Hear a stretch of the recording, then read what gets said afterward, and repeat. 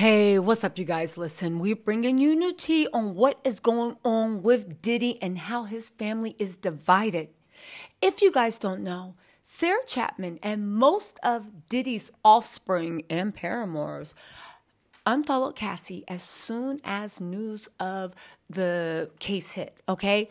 In my head, I'm like, why y'all supporting them? But I guess it's to be expected, except for one oddity. Misa Hylton Brim, right?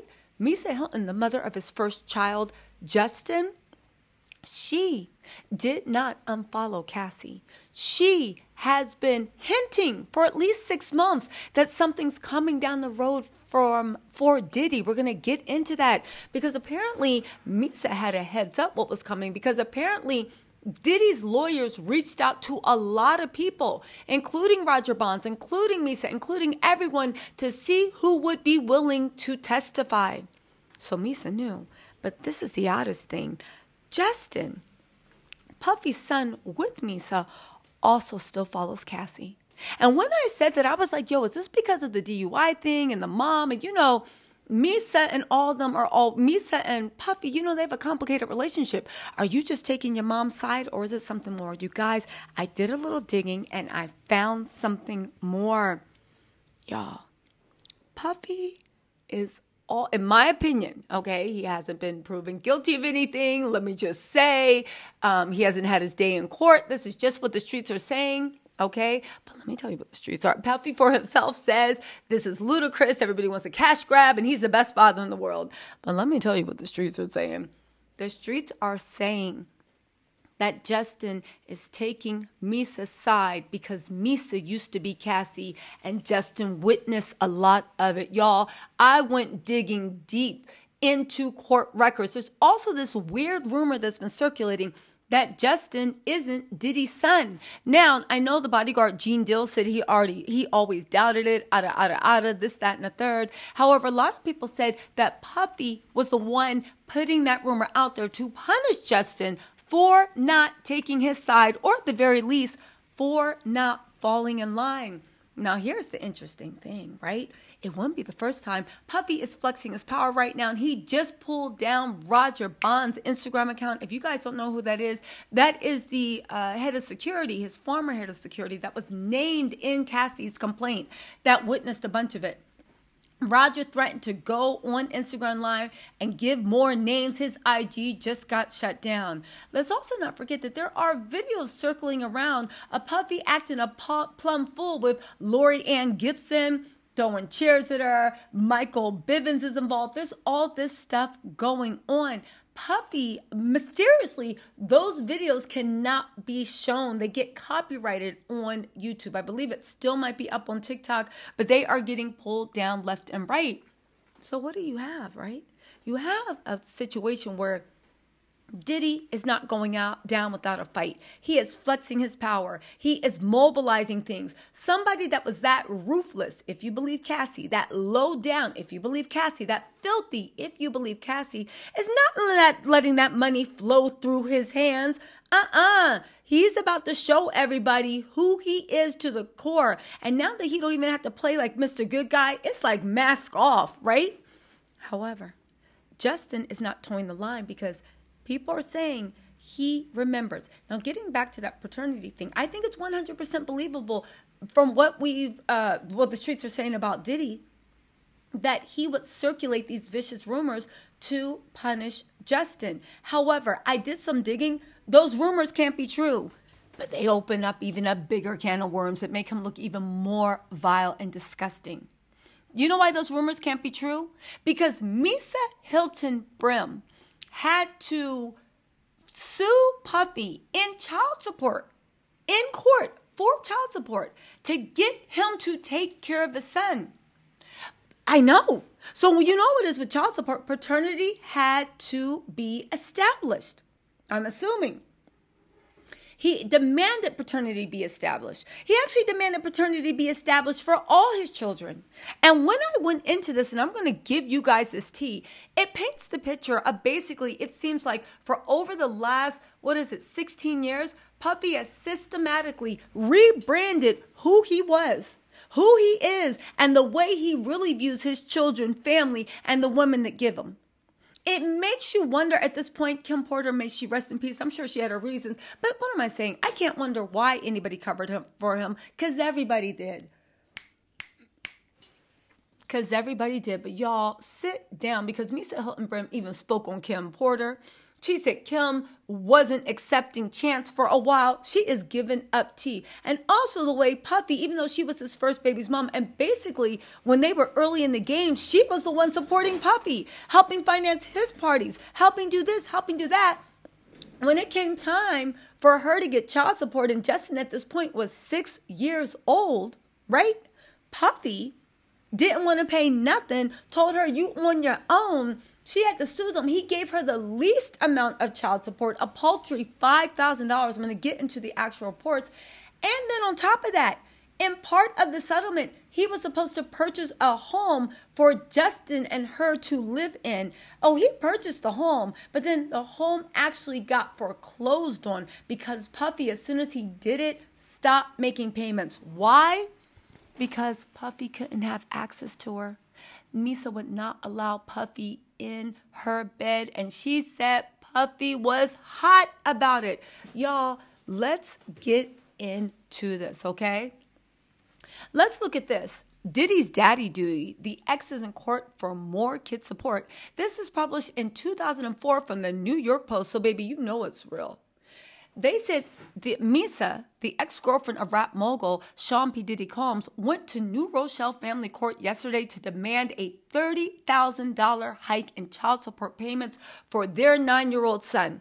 This is one of the reasons why Justin and Diddy have a complicated relationship. And Diddy smiling on the carpet with his kids is beginning to look like the same way he smiled on the carpet with Cassie. They know what that mofo's doing, but again, public image. Justin was 9 years old. Justin remembers his mom's tears. He remembers his mom's crying. He remembers the way his mom cried and the fights that started. Let's not forget that Gene Dill said that he laid his hands on Misa so bad she tried to crawl under a car to escape, and she couldn't.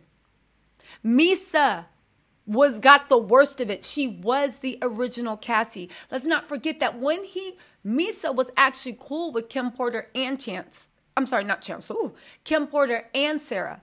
Let's not forget. And Misa, Justin saw the tears and wiped them from his mommy's face when she found out that he was messing with both of her friends and got them pregnant too. Okay, let's get into this tea. They said the fashion stylist, Misa Hylton Brim, said she's only been getting a mere $5,512 a month to look after their son, right? Justin, while Misa's ex-good friend, Kim Porter, is raking in a sweet $35,000 a month deal in child support for their son, Christian. Now, this was $35,000 a month, okay? In 2024, this was printed January 1st, 2024. Let me just say this, right? Diddy has to be emotionally abusive, because how is it that Kim is getting $35K a month? This is when they just had one child together. $35K a month. That was enough back in 2004 to buy her own little island and get away from him. But that's how you know how much he mentally beats people down. They said Misa told the New York Post outside of family court, she met them and had a press conference, she had accidentally found out about the dizzying cash disparity from a friend who knows both her and Kim. So Kim and Puffy were keeping this a secret behind Misa's back. She says, it hurts deeply. This is the hardest thing I've ever had to do. I'm very sad. I wouldn't have ever imagined it would come to this. The perception that Diddy projects outside the courtroom is quite different from the truth. He wants the public to have a perception of him. Sounds familiar, but the reality is that I'm here asking for money. She was quick to point out, Kim had to go to courts too. He just didn't offer it. However, it is messed up that Kim kept that away. Because here's the thing, I always thought that all of Puffy's babies, moms, and everything got along fantastically. Apparently, everybody was just going along with the image because Kim, Sarah, and Misa had words. All right? She says that she is part of the fact that she said Kim's child support settlement was sealed in Manhattan criminal court, but those familiar with the case said Diddy must take care of his son until he is 21 and provide for his education, medical care, and all his needs. Misa didn't get any of that. She said so far, her and Diddy have tried to keep their public differences from their son. I hope he's pretty shielded from this. He's a strong kid. He knows that we both love him. She is puzzled that the blockbuster music producer, restaurateur, clothing designer, and magazine publisher was reluctant to give her son the same amount of child support as his other children. She said that's the biggest mystery. He called, right? This is Misa's attorney is saying, Diddy called Misa. They had private conversations, said the attorney Brett Kimmel. He said, we have to talk about this. I don't want to go to court. But he also didn't want to pay that much. Justin saw all this. Oh, but it gets worse. She said the 1996 decision to pay $5,000 a month,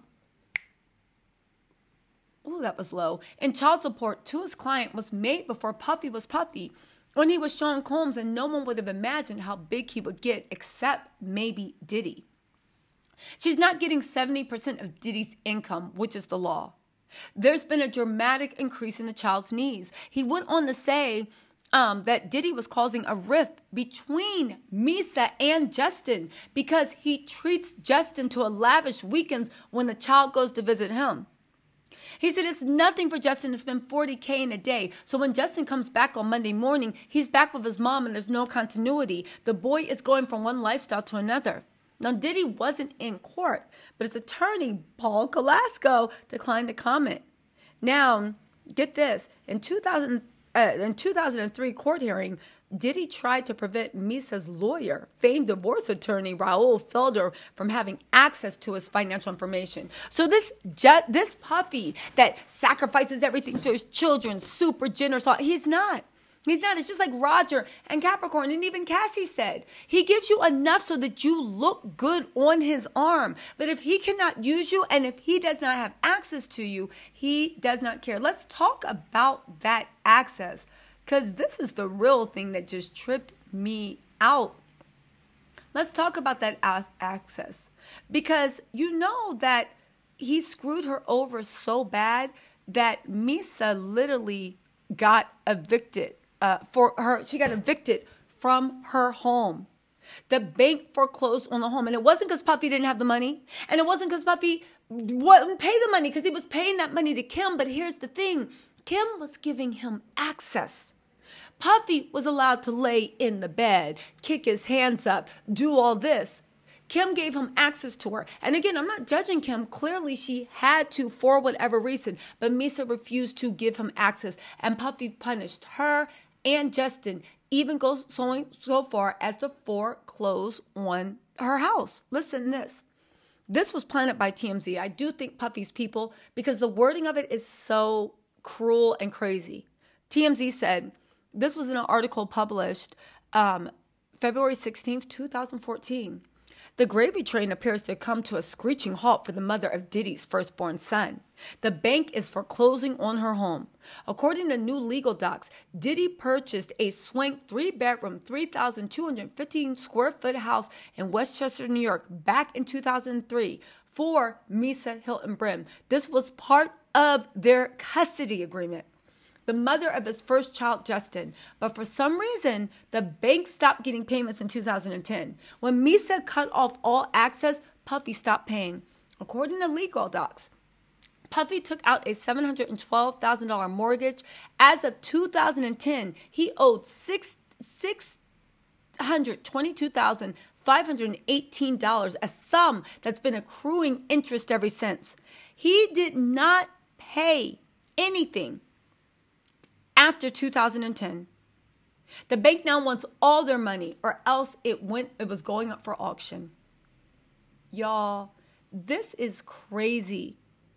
It's unbelievable. But there's more. Let's hear it out of Misa's own mouth why she thinks that Puffy is bitter Betty, right? And I 100% believe it. I 100% believe it. And also, that whole thing of Kim and Misa and whatnot, Kim really felt some type of way toward Misa. Now, I'm not saying they didn't grow to be friends, but back then when Cassie was around, wasn't nobody getting along, or at least Kim wasn't, because Kim was still trying to get back with Puffy, okay? That's when Kim and Cassie were in a tug of war. Let me know if y'all want a video about that, because there is some tea. He gave Cassie an engagement ring. Kim was like, it's fake news. Puffy had to be like, that's not an engagement ring. She's just my friend. Then Puffy got mad at Cassie and disinvited her for some premiere. And then Cassie posted up on her, so anyway, Diddy and Kim were all like hugged up. And then Cassie and her friend posted on Instagram the same day. Whatever, fake lies, reality, whatever, basically saying that thing ain't good. Again, there's a lot of drama behind there. Okay, so get this. This is from an interview with Angie Martinez. I swear, not Angie Martinez. This is Cherry Martinez. They said Sean's first baby mama, Misa Hylton Brim, spoke to Power 105 radio jock Cherry Martinez about her relationship with Diddy's other baby mamas, Kim and Sarah Chapman. She said that that Sarah's the sweet one, and Kim's the one that got an MFing problem with her. Listen to this.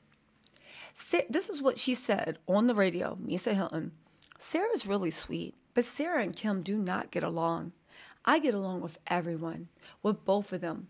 Kim and I go back for years now. We were friends at one point. I was like, girl, you wanted him. You got him now, baby. That is talking about the way Kim scooped up Puffy, but at the end of the day, she just didn't know that she was inviting the devil into her home, her head, and her bed, and her womb. So anyway, Misa was like, baby, you wanted him. You got him now, baby. So now she's got to go through all the BS I had to go through back in the day. Sarah's been around as long as Kim. A lot of people don't know that. Puffy was cheating on me with both of them. This was over 15, 16 years ago, so we've all been around a long time. I joke around sometimes and I say, they're like my sister wives. I try to keep everything good, and we want Kim to accept Chance, but she's not ready yet. But I accepted Christian. Get this. She went on to say on why she took Puff to court to increase her child support. She said the money is relative to him. People say, oh, it doesn't take that much. You don't know how much tuition is. You don't know what the lifestyle is every day.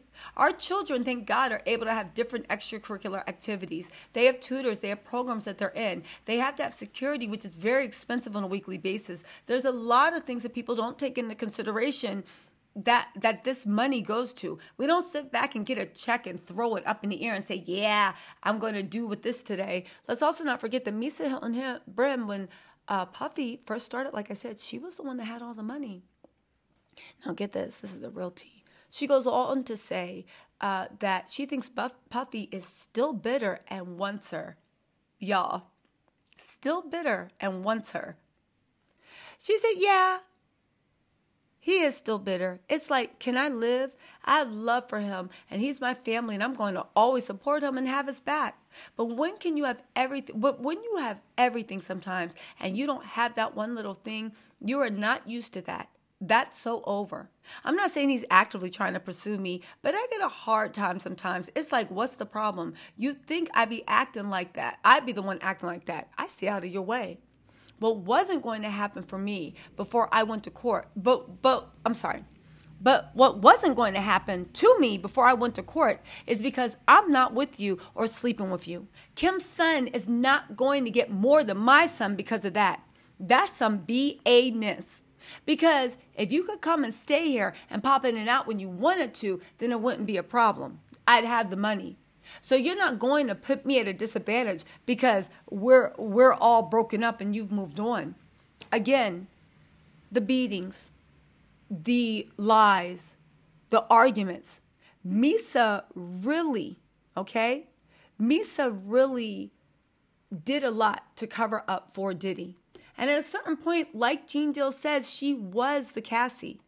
And it's funny how Justin might have been like, oh, that's just my mom talking, blah, blah. But a lot of people are saying that after this the Cassie stuff triggered him into thinking about all the stuff that he witnessed with his mom. They're saying it triggered him to realize that At the end of the day, he uses everybody around him because let's not forget that he got Justin off of the football team. Let's not forget that Diddy had dreams of playing football. I do believe Diddy is jealous and sabotages his children. They're also saying Justin is choosing to stand by his mom's side because after Diddy got him kicked off the football team, he promised that Justin would eventually take over Bad Boy Records. But then when all that stuff happened, that got shouldered. So he's like, you literally led me away from Harvard. Justin was accepted into Harvard. You led me into this. You led me into that. And now look what's happening. Man, I ain't with this. And he's standing by his mom because he's starting to see the monster never went anywhere. He was just the one that thought that, that he had gone to sleep. Again, I do believe that this facade that he has about this family man and everybody gets along and all this. Puffy is a salesman. He knows the black love, black family, loving boyfriend, loving husband, he knows it sells. But baby, Justin is sticking by his mommy. And Misa is sitting there waiting for her popcorn, eating her popcorn, waiting for his downfall. Y'all, let me know what you think in the comments. I'll talk to y'all later. Bye.